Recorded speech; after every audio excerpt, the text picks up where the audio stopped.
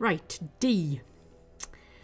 Make yourself comfortable for this one, kids, because we're going on quite a deep dive into quite a lot of Dragon Age history / lore. So, you know, D, as it turns out, is quite a lot of big topics under D. So, to start with, we begin with Dumat, dragons, and Darkspawn. I am lumping 3 in together because they all kind of connect to each other in some sort of way. Yes, this is a bit of a follow-on from our Corypheus entry last time, because piecing things together a little bit in the Dragon Age world here. So, Dumat was the most powerful of the old gods and the first archdemon to rise during the first blight. So, let's stop a minute and backtrack just a little bit.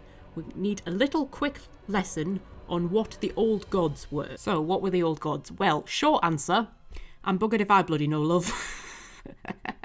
Not a flippin' clue. That's the short answer. Long answer, slightly longer answer, around 300 years after humans first appeared in Thedas. So this is after the fall of Al'Than, right? This is after the Elven kingdom fell and the elves became mortal and all of that nonsense, and then humans turned up. So around 300 years after humans appeared in Thedas, they came from the north. We don't really know where they came from or why. We just know they came from the north. But 300 years after they appeared in Thedas, the old gods began whispering to human dreamers. Dreamers being mages who are particularly sensitive to demons and spirits and whatnot. So, legend has it that the old gods taught the dreamers magic, right? So they became like the first human mages. And the dreamers then became leaders and priests because they had magic, and everybody was like, you can do exciting things, we're going to follow you. And this is sort of how Tevinter came about. That's kind of, that's the legend.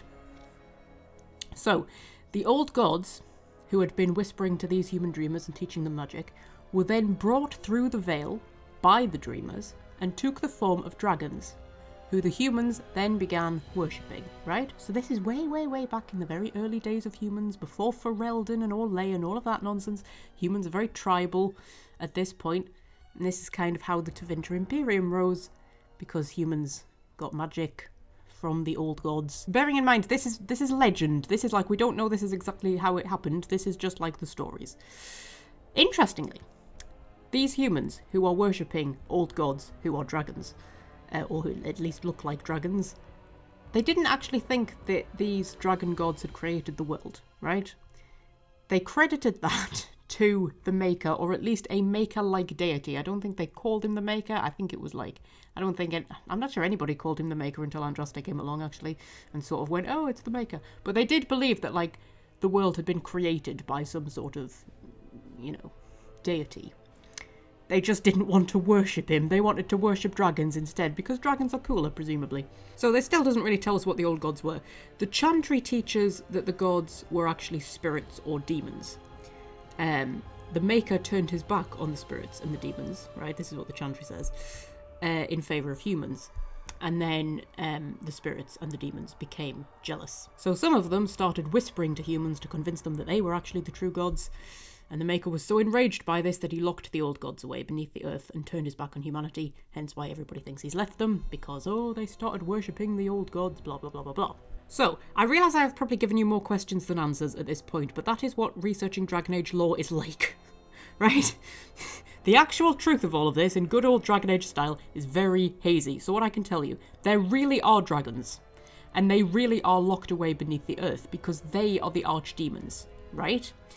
So every time there's a blight, it's because the Darkspawn have found an archdemon who are all locked away and asleep in little prisons beneath the earth, right? The Darkspawn can hear the archdemons, they can hear the call of the archdemons, and they're driven to seek them out. So they go seek out an archdemon, find an archdemon, tunnel in, release the archdemon rises, the Darkspawn unite under that particular archdemon, and then there's a blight, right? So there really are super powerful dragons that are locked away and rise as archdemons every time the Darkspawn find them. Now, as for what the hell these dragons are or were, or how they actually ended up locked away under the ground, who the hell knows? There is one codex entry where Brother Genitivi hypothesizes that they may have just been a very powerful breed of dragon. possibly even sentient and able to talk. And I mean, that's not unusual in fantasy worlds. Fantasy worlds do love their talking dragons. I don't know, there's something going on with dragons in Dragon Age. Like, I am absolutely convinced that there's something going on with dragons. Something more than just, oh, it's a fantasy world, so we need dragons. Because for centuries, dragons were thought to be extinct, right? And then all of a sudden they reappeared at the start of the Dragon Age, hence the name. And now they're not even that rare. Like, by Inquisition, there's dragons everywhere. Now, in the comic books, we find out that Morrigan's sister, Yavanna, awoke the dragons at the start of the Dragon Age, because they'd been asleep in a temple or something, if I remember correctly, and she awoke them again and brought them back, but we still don't know why. Like, why did she bring them back? Did Flemeth want her to bring them back? Why would Flemeth want her to bring them back? She also talks to a high dragon in an alien language, a different language, which is very House of the Dragon. I like that. They've got a special dragon language, but there's no, like, mention of that anywhere else in the games or anything like that. It's just that comic book. She talks to the dragon in a different language, which is interesting. She also says something that's quite interesting. She says the blood of dragons is the blood of the world. I have literally no idea what that means, but yeah, so that's interesting. There's also an in-game theory mentioned by Iron Bull that the Qunari have dragon blood in them, because the Qunari are sort of genetically engineered, sort of. They come from a race called the Kossith, who we know nothing really about. The only thing we really get from Iron Bull is that he says the Kossith probably don't look much like the Qunari, right? And yeah, we know the Qunari have been a sort of a little bit genetically engineered, and there's a theory that they had dragon's blood mixed in with them, and that's why they've got Holdens, and they're very sort of connected to dragons. There's a fan theory that they're actually elves with dragon's blood in them. I sort of stand by that theory. I think that's the most likely one. I wonder if the Kossith are actually elves. But then I also have a theory that humans were originally elves. I think just maybe... Was everybody just an elf? Maybe...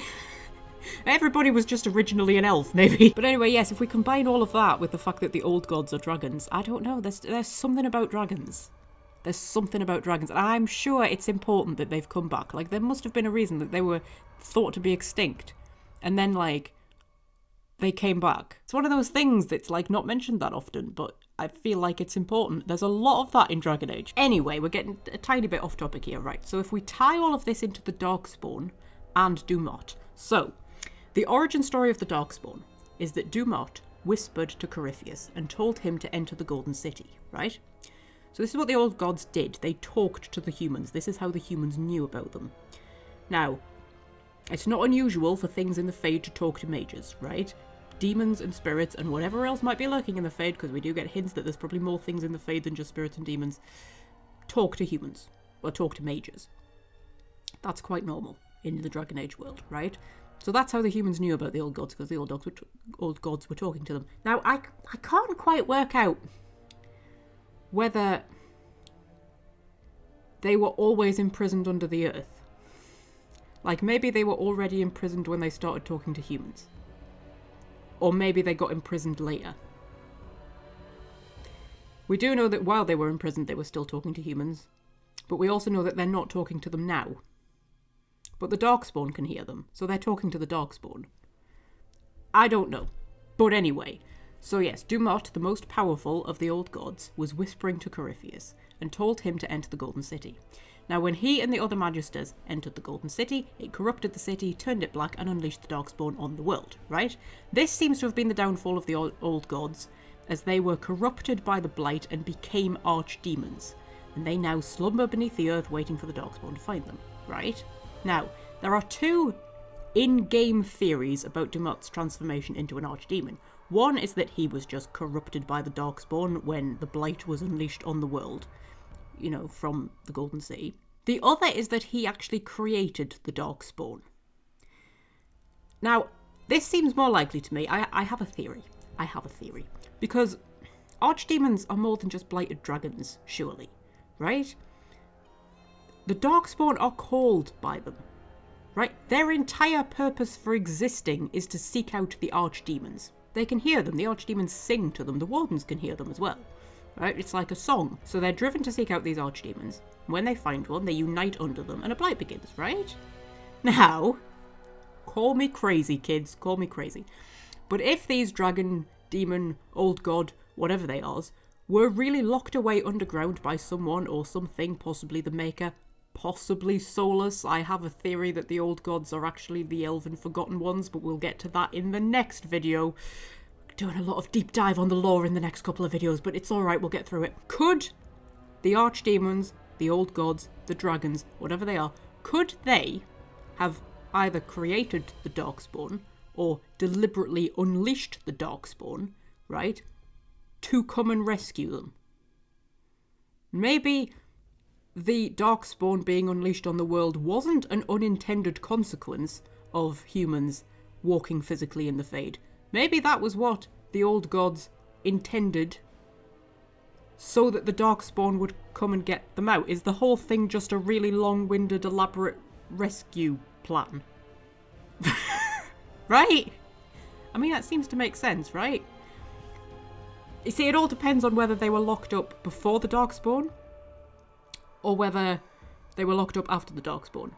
Because if you believe the Chantry tales, I think they were locked up by the Maker after Corypheus entered the Golden City, I think. So that was like the downfall of the old gods. So Corypheus entered the Golden City turned black, the Darkspawn were unleashed upon the world, the Maker got really annoyed and locked the old gods away, right? But if they were already locked away, because we don't know, it's Dragon Age lore, it's obscure and vague and, you know, complicated, and there's 15 million different versions of what might have happened. Because that's, and, you know, and that's deliberate. That's not continuity errors. That's the way they've written it deliberately, to be kind of all vague. But if they were already locked away, right? Let's say they were always locked away. Let's say they were locked away even when they first started whispering to the humans, right? The Darkspawn, is the Darkspawn just like is it just a rescue plan? Is it just like, you know, were they always there? Because I have this other theory that the Darkspawn were actually always in the Golden City, that the Golden City was never golden, that it was black, and that when Corypheus entered the golden/black city, he actually just released the Darkspawn. He didn't create them, he just released them like they were always in there. Anyway, before we go too deep into my bizarre theories, focus back on Dumat. So, Dumat was said to be the most powerful of the old gods, and is even credited with teaching humans blood magic for the first time. Worth noting that blood magic typically has to be learned from demons, if we can possibly take that as a clue for what the old gods really are/were/are/were, like, who knows. He was known as the Dragon of Silence, and his followers swore an oath of silence. I don't know whether he was called the Dragon of Silence because his followers swore an oath of silence, or whether his followers swore an oath of silence because he was the Dragon of Silence. But his followers, his acolytes, swore oaths of silence. Apparently Corypheus didn't get that memo, unfortunately. He was also supposedly responsible for the destruction of the ancient city of Burinda, which mysteriously vanished after they turned away a priest of Dumat on the winter solstice. Yes, he was the first archdemon that the Darkspawn managed to wake up, and he was therefore the cause of the First Blight. He was slain several times during the First Blight before the Wardens figured out how to kill him. And in Inquisition, Corypheus claims that he can no longer hear Dumat, since he awoke and has turned his back on him because Dumat stopped whispering to him. Which I'm assuming is because Dumat is, like, dead, presumably. Assuming that an archdemon can die. Like, actually properly die and not just, like, get banished into the Fade. Who knows? So to go back to the original question of what were the old gods? Yes, buggered if I know. Not a clue. I don't know. They could just have been demons that were possessing dragons. They could have been actual dragons. They could have been demons that took the form of dragons. I don't know. I mean, now they're literally called archdemons, which means really powerful demon. So maybe they really are just demons. But then you've got things like, if you complete Morrigan's ritual in Origins, Kieran, her child, who is born from the ritual, takes on the soul of the archdemon that you kill. So he has the soul of an old god in him. I mean, what does that tell us? Do demons have souls? I don't know. We do get hints, particularly recently, particularly in, like, some of the stuff that's coming out in the build-up to Veilguard, like the Teventa Night stories and whatnot. We're getting hints that there are other things in the Fade that are sort of demons but more than demons, and sort of spirits but more than spirits. We know the elven gods are kicking around. There could be other things kicking around in there, we've got no idea. So yes, I don't know what they were/are. All I know is that there are archdemons slumbering beneath the earth. Not many left now, though. Is there only like 3 left, I think? All the others have been slain during blights and whatnot. But yes, anyway, who knows? Shall we move on? Next, the Divine. The Divine is the leader of the Andrastian faith, and there are actually 2 of them, because there are 2 Andrastian chantries. So, there's the Orlesian chantry, which we know and love from the games. Well, I say love. The Orlesian chantry rules over basically all of Thedas. And then there's the Imperial chantry, which operates only in Tevinter, and they both have their own divine. So we'll start with the Orlesian divine. The Orlesian divine is always a woman, as are all of the Grand Clerics and the priests, the revered mothers, etc. The logic behind this is that Andraste was a woman and the prophet of the Maker, so all the leaders of her faith should also be women. But also that Matharath was a man and he betrayed her, and all men are therefore kind of tainted by his betrayal and not considered fit for the priesthood. The Imperial Divine, on the other hand, is always a man, and as far as I can tell, there's no logical reason for that beyond them just wanting to be different from the Orlesians. Just kind of like do it to piss the Orlesians off. Their Divine is also, as far as I can tell, always a mage. Definitely usually a mage. I think always a mage, because I'm assuming the Divine has to be a Magister. Although we don't know so much about the Imperial Divine. We do know that the current one is a mage, certainly. And the first one was as well. Anyway, needless to say, the 2 divines do not get on and refuse to recognise each other at all.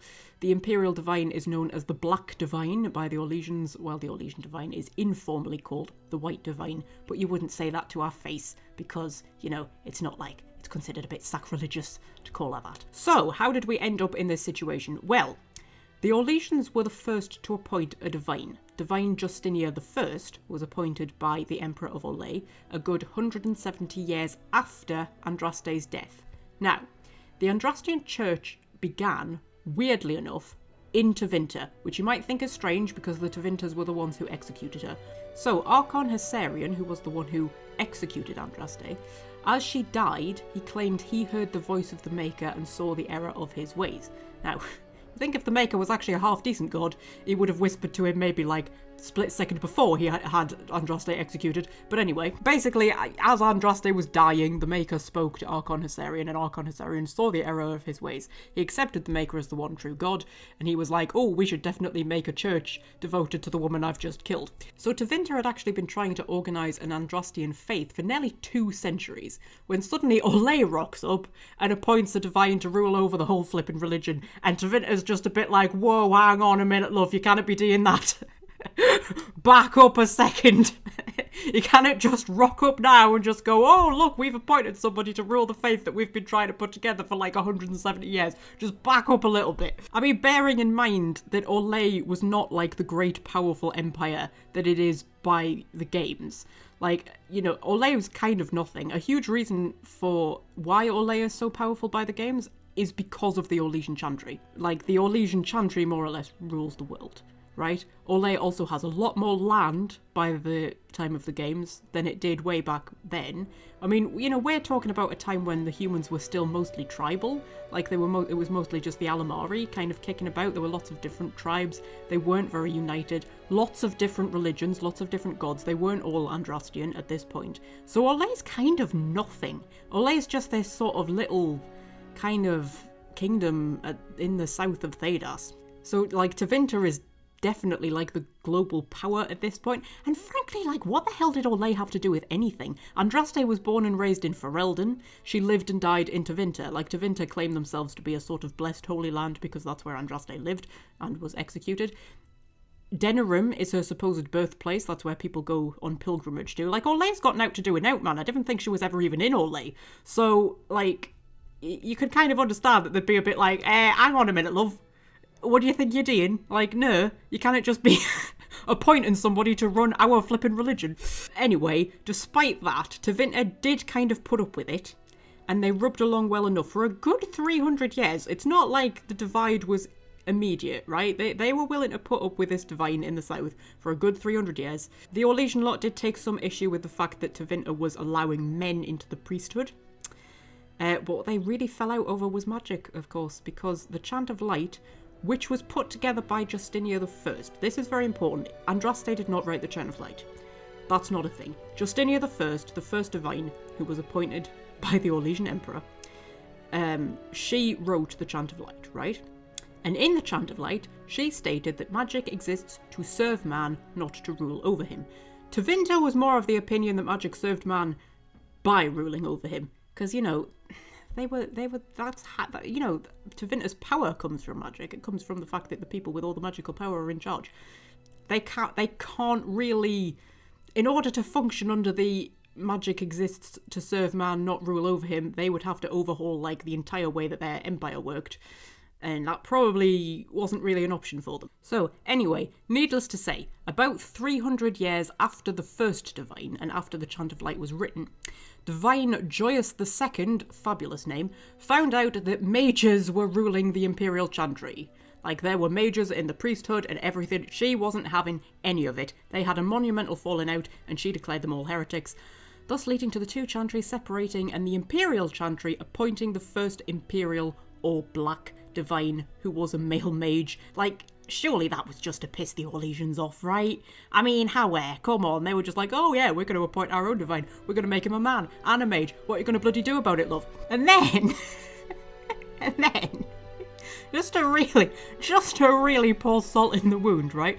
When Joyous II died, the Imperial Divine announced a holiday to celebrate her death. Yeah. Not classy, is it? That's not classy, but that's how Tevinter rolls. Yeah, he announced a holiday to celebrate the Divine Joyous II's death. And in retaliation, Joyous II's successor, Beatrix I, named the next age the Black Age. That'll teach them. That'll learn them. That'll learn them Tevinters. That'll teach them to disrespect you. Gonna call the next age the Black Age. After you, Mr. Black Divine. So, there were 4 exalted marches during the Black Age, more on them in the next video, against the Tevinter Imperium, and the age after the Black Age was named the Exalted Age because of all the exalted marches that had gone on in the Black Age. None of these exalted marches against Tevinter were particularly successful. They were eventually brought to a halt by the 4th Blight, which kind of ravaged southern Thedas. And the two chantries became more divided than ever, quite frankly, and they've never really managed to patch things up.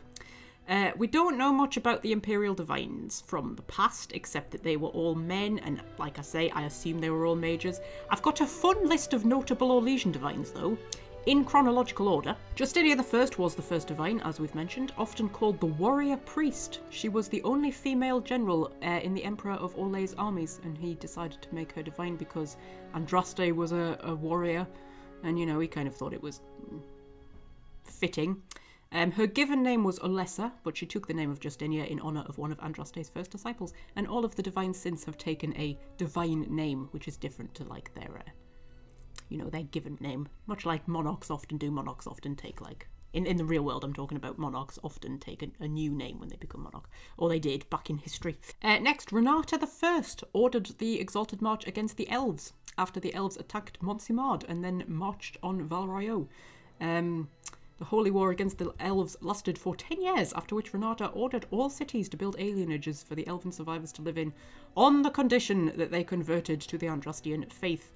And we're going to get a bit more about her in the next episode, because we're the letter E is going to be our elven episode, fittingly. Galatea, fabulous name, one of my favourite plays ever written. Just putting that out there. Google Galatea. It's a really good play. It was written during Elizabeth I's reign, and it was performed in front of Elizabeth I, and it's about 2 women who fall in love with each other and get married. Galatea was the divine who granted the right of annulment to the Grand Cleric should any circles fall to demonic possession and whatnot. So yes, if a circle is getting a bit out of control and they think the mages will be unsaving, they can invoke the right of annulment. And kill all the mages, and it was Galatea who came up with that one. Rosamund, youngest ever divine, elected at age 19, very popular in erotic art circles, apparently. That's what I know about her. She was just, they were just writing porn about her throughout her entire reign. Theodosia II, right, I'm going to directly quote.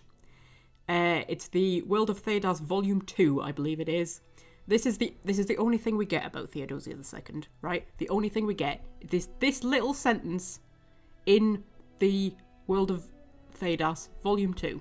Theodosia II gave birth on the steps of Valryo's Grand Cathedral in front of a crowd of devout Andrastians. She was removed from her position shortly afterward. That's it. That's all we get. That's it. Like, I want to know what happened. What happened to her? What happened to the kid? Who was the father? What was going on? Come on, I need to know these things. And of course, finally, lovely Justinia V, formerly revered Mother Dorothea, who we see assassinated at the beginning of Inquisition, and is succeeded by Divine Victoria, who can be one of 3 people depending on the choices made in the game, including Vivienne, who is herself a mage, much like the Imperial Divine. And in my canon, I like to make Vivienne the Divine, because I just think, put a mage on the Sunburst throne. Why not? Why not? Shake things up a little bit. Right, and that is your lot for today, kids. This video was originally a lot longer because I had an entry about the Deep Roads, I had an entry about Dagna, I had an entry about Dorian. I was covering just dwarves in general as well as like Dagna and the Deep Roads. But it was going to end up being like an hour long, and the last one was already an hour long. And you know what? We are so tight for time with getting these videos out because I came up with this idea like under like very short notice.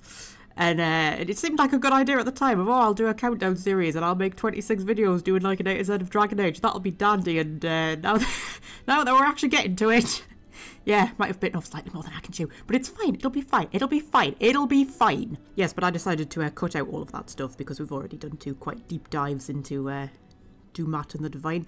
But I will do a part 2 at some point after Veilguard comes out. I will do a part 2 and we'll have like a Dwarven episode where we'll do the Deep Roads, we'll do Dagna, we'll probably do the Darkspawn as well. We covered the history of the Darkspawn in this one, like the origins of the Darkspawn.